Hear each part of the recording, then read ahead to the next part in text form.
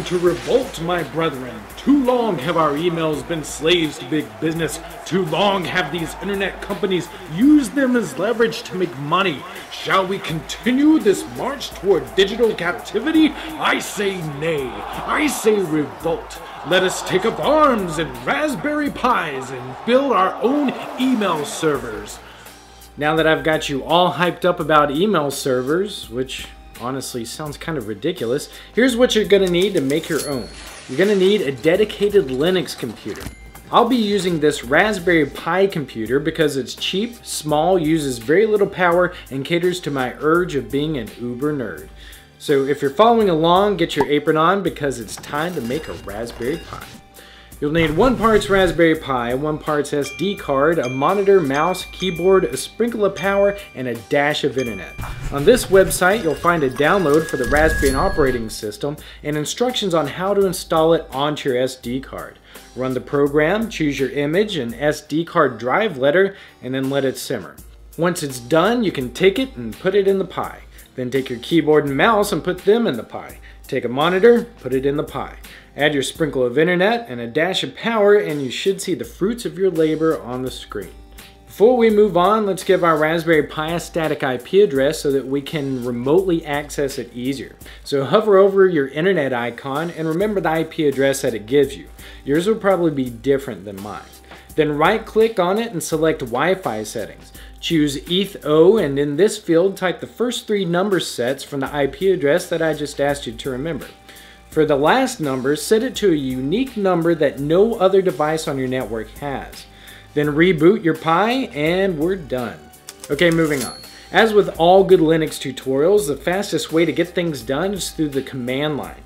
So open it up and let's update the software repositories. Because our email program defaults to using the IPv6 protocol, we're going to need to initialize that. There are several options for email programs that we can use, but I'm going to be going with the Citadel suite because it's easiest for beginners. As the program installs, it should lead you to this screen. Use these defaults and then select OK.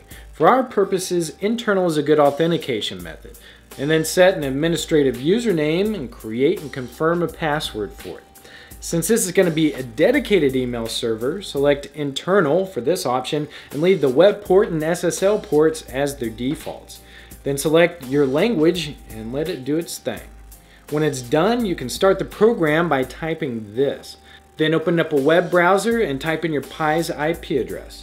And this is the screen that you want to see. Success. Alright, now using your credentials, go ahead and log in. Okay, maybe not a success. As I mentioned earlier, Citadel defaults to the IPv6 protocol, but we're going to need to set it to the IPv4 protocol before it can operate correctly. So let's fix it. Follow me.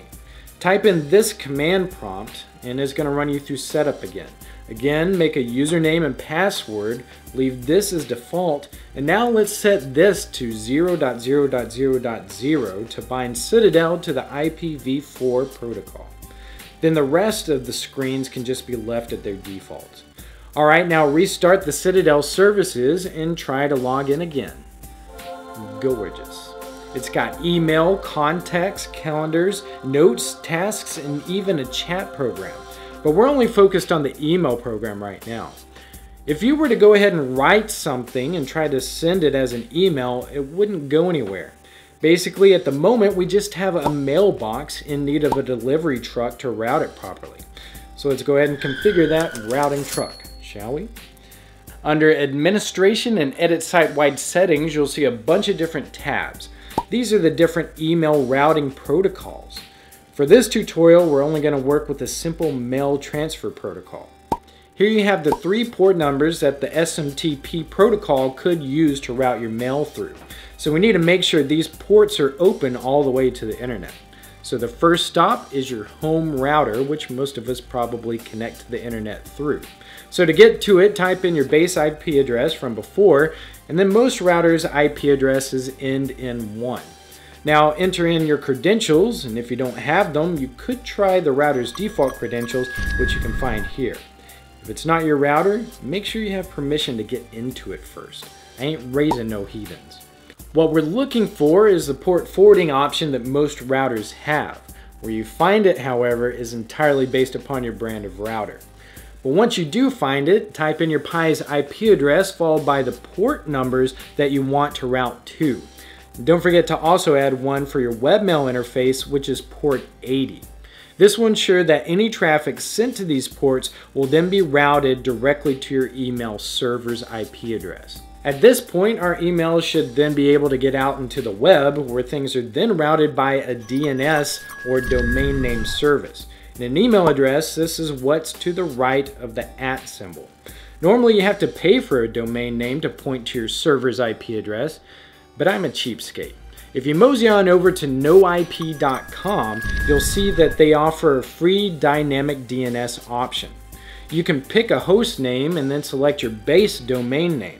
And then when managing your host name, make the host type DNS host A and then type in your main IP address, which you can find by going to cmyip.com.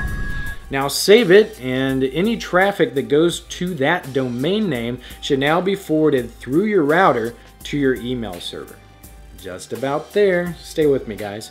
With our new dynamic domain name, go back to the Citadel administration settings and domain names and internet mail configuration. Under local host aliases, type in the new DNS that you created at noip.com and click Add. Click on Administration again, and this time select Edit Site-Wide Administration. Remove the node name and add your domain name to the fully qualified domain name text box. Then save those changes, go back to the administration one more time, and restart your server. Now it's time to test it out. You should be able to send and receive email to anyone from your own homemade email server. One thing to note is that 9 out of 10 times your email will probably get filtered into spam. So just let your recipient know and have them add you to their safe senders list. Now from here you can add more stuff to your email server like spam filters, blacklist, new user registration, and tons of other features. But I'll save that for another tutorial. Don't forget to check out the project page for more details on how to make this project, and let me know what idea you'd like me to cover next. Submit or vote for your favorites at tinkernut.com/ideas. Click here to watch my last video, and if you'd like to support my show, please feel free to like, subscribe, comment, follow me on social media, or donate at tinkernut.com/donate. Alright, that's it for this tutorial. For more, go to tinkernut.com.